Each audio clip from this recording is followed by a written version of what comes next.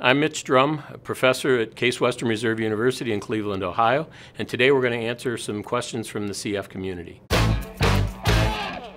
Christina asks, realistically, how far out are we from seeing gene therapy or gene editing actually being done successfully to people with CF?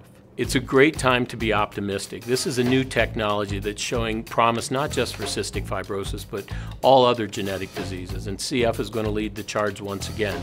A lot of groups are working on this area. The CF Foundation has put lots of resources into this program.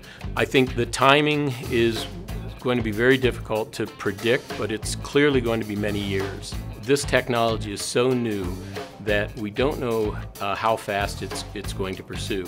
And even after we do get it to work there, it's going to take a while to carry out the clinical trials to see how efficacious it is. Connie asks, can gene editing be done at any age? And if so, what form would this come in? So, really good questions. We don't know what age is going to be optimal.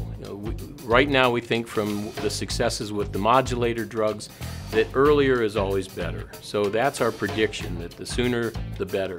But there's also evidence that it could be effective at older ages as well. And how it's going to be delivered, that's something that we in the labs are trying to deal with right now. Largely thinking that maybe breathing in the magic elixirs that are going to allow the gene editing to occur is one possibility, just like you'd use your inhaler with albuterol, things like that.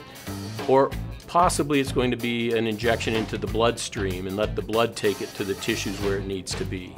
At SDGirlBabe asks, will it work for all mutations and variations?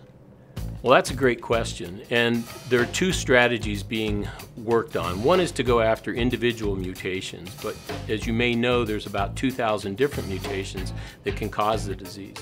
So that is probably going to be the easier strategy for us to work out for a couple of mutations, but we would certainly like to have one recipe that works for everybody.